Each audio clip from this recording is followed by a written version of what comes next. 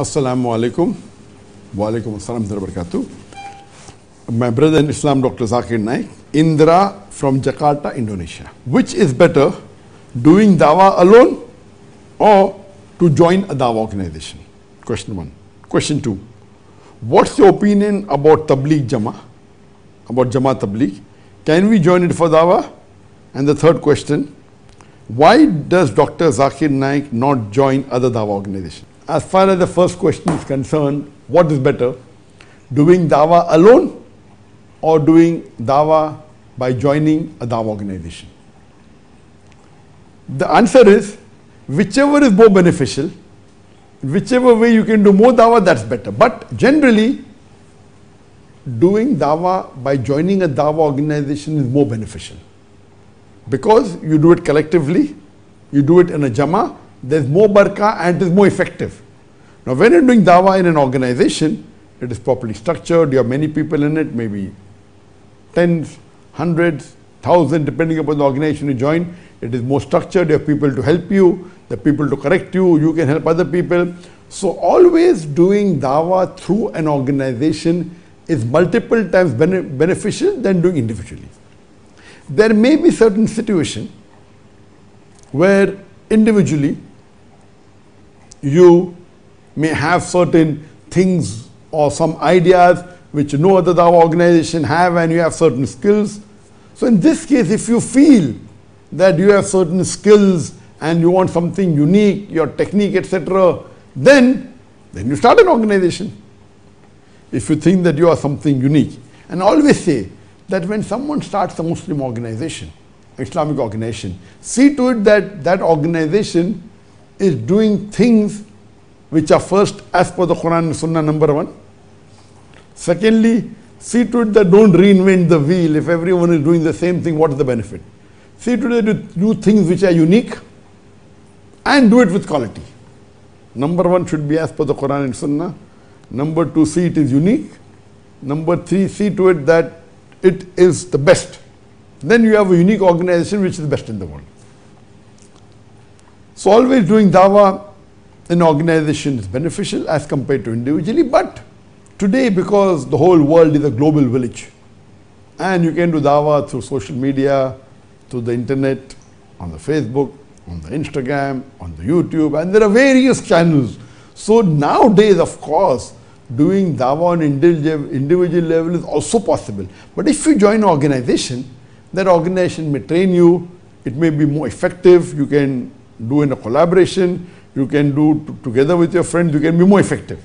But you can do alone also. So depending upon the situation, depending upon how much time is at your disposal, depending upon what is your work profile, all these pros and cons, whichever, for example, you go into a dawah organization, is very far away from your house and traveling takes 1 hour, coming back is 1 hour and you will waste more of time. Then in such situation, if you think you can do individually better, no problem. But see to it that you associate yourself with the organization. If you can't go daily, you go once a week or go once a month. Associating with it is beneficial so that you can be more effective.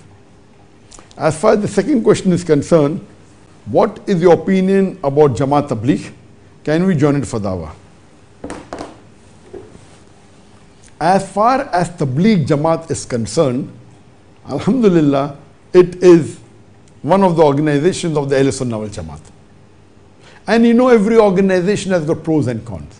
On a whole, as a whole, not looking at the minor mistakes, it is a good organization. As I said, every organization has got pros and cons. They have got plus points and negative points. Tabligh Jamaat is basically not an organization that is focusing on the non-Muslims. They are mainly focusing on the Muslims. What they are doing is not tabligh. Tabligh mainly means dawah, giving the message to the non-Muslim. What they actually do is islah. Islah means to improve, to repair, to correct. And they're doing it. They're doing an excellent job. And they make sharabi kababi into namazi. They go door to door, they keep on knocking, and they see to it, they tell the Muslims, why don't you come to the mosque? Why don't you offer salah? Why don't you fast? So, as far as Islah is concerned, they are doing an excellent job. And it is one of the largest Muslim organization in the world. They are not so much for media, but yet the network is very good. Even though they are not so much involved in media, but the network is good, and the conferences they have, the gathering they have is in large number. It's in thousands, tens of thousands, hundreds of thousands, even millions. They're very good. One of the major drawbacks as far as I'm concerned is that they give importance to a book called as Tabligh Nisab, a book Tabligh Nisab, or it's called as Fazail Amal. So in India and Pakistan, and these people, of course, they are on Quran, they are on Sunnah, but in their circles, in their durus, they study more of this book than Quran Sunnah. But not that they don't follow Quran Sunnah, they follow Quran Sunnah. And in this book there are many stories, etc. Some, and there are hadiths which are zaif. So this is a drawback. But the Tabligh Jamaat in the Gulf country, they read Riyadh al-Salihin. So this is good. Riyadh al-Salihin is a wonderful book. It's a wonderful book of hadith. And every Muslim home, besides the Quran, should have this book also. So in the Gulf country, the Tabligh Jamaat focus more on Riyadh al-Salihin, but in India, Pakistan, Bangladesh, they focus more on Tabligh Nisab, or known as Fazail Amal. So this is a drawback. Otherwise, the organization is doing good work from the Ahl Sunnah wal Jamaat. And I'm aware that one of the Gulf country has called them, and called them as an organization involved in terrorism. And that time I gave my worry that by no way is the Tabligh Jamaat involved in terrorism. There may be one or two members who have done something wrong, so you cannot blame the organization because of one or two members. So as a whole, Tabligh Jamaat is from the Ahl Sunnah wal Jamaat, and as a whole, they are doing good work, mashallah. And regarding a question that can we join for dawa? As I said, the Tabligh Jamaat is more involved in Islam, not in dawa. Though there are certain people, for example, Maulana Kaleem Siddiqui, he is a Tablighi from Tabligh Jamaat, and he is very well versed in dawa amongst the non-Muslims. He's from India. But basically, Tabligh Jamaat is more for Islam, not for dawa. And the third question, in the same question, why does Dr. Zakir not join other dawa organizations? As far as joining other dawa organizations is concerned, as you may be aware, that after being inspired by Sheikh Ahmed Deedat in Bombay, we started our own organization by the name of Islamic Research Foundation. And alhamdulillah, we started in 1991 when I was doing my internship. And alhamdulillah, we started with one employee and we grew, mashallah. It became, in the next few years, in the next 10-15 years, mashallah, it became one of the largest Muslim private dawa organizations in the world, where we had more than 500 full-time paid employees only in Bombay and a couple of hundred in other parts of the world. And it was the largest private Muslim dawa organization, alhamdulillah, Allah blessed it.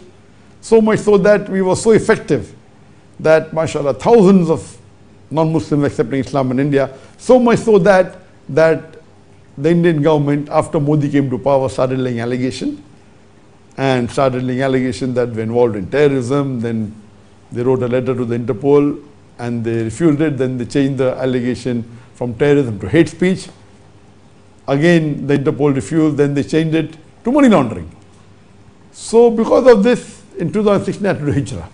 So to say that why don't I join other organizations, I myself am involved in many organizations.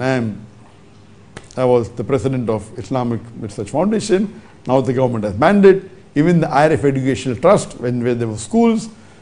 But most of the organization that I was actively involved, I was the main person involved. As the main trustee, you can call it the president, or you can call the main person involved, so that I could do at my own free will. I'm a person who's very strict as per the Quran and Sunnah. As far as other organization is concerned, alhamdulillah, I personally cooperate with most of the leading dawa organizations in the world. As far as the dawa organizations are concerned in the world, alhamdulillah, summa alhamdulillah, I'm in touch with most of the leading dawa organizations in the world from different parts of the world, whether it be America, UK, Europe, Australia, Africa, alhamdulillah. So much so that, mashallah, I'm in touch with the heads of most of the popular mainstream dawa organizations in the world from different countries. And what we used to do, that when we had the conference, we had the, mashallah, one of the largest Islamic conference in the world, and we used to call people from all different organizations. And I believe, except for those Muslim organizations which were involved in too much of bidat and shirk, that we abstained from. As a whole, always believe, as Allah says in the Quran in Surah Imran, chapter 3, verse number 103, وَاتَصِمُوا بِحَبْلِ اللَّهِ جَمِيعًا وَلَا تَفَرَّقُوا. Hold to the rope of Allah strongly and be not divided. The rope of Allah is the glorious Quran and the Sahih Hadith. So we used to cooperate with as many Muslim dawa organizations as possible, except those Muslim organizations who were involved in too much of bidat and shirk, we used to stay away from. Otherwise, and when we had conferences, we used to call the main speakers from all the organizations. When we started having conference in 2007, 8, 9, 10, 11, so we had for 5 years, it became so popular. So in India, we used to call people from different organizations. We used to call from Deoband, we used to call from Nadwa, from Jamaat Islami, from Ahle Hadith, the Hanafi, the Shafi, the Salafi, and we have one platform. And we give a platform to all so that we collaborate and we work together. We may have our small differences, but we collaborate together and we are united. So always, whenever you have an organization, or see to it that you cooperate with the other Muslim Dawah organizations so that you can be more effective. So this has been a policy, and yes, we had a policy of collaborating and supporting various Dawah organizations, not only with techniques, with materials, even financially. And we saw to it that those organizations that were involved in Dawah, when we started a satellite channel, MessageTv, of course, we started collaborating with all the Islamic satellite channels, whether it be in English language, whether it be in Urdu language, as long as they were not involved in bidat and shirk. That was the only criteria. We supported them with whatever we can, with our technology, with our knowledge, and with even finance. So whether it be Dawah channels, satellite channels, whether it be Dawah organization, whether it be Dawah institutions, whether it be individual dais, at all levels, we used to collaborate, and we do that even now. Even though we have left India, we did Hijrah about 7 years back. Even now, mashallah, we are in touch with most of the Duat and most of the Islamic organizations, and we try and support and help each other. Hope that answers the question.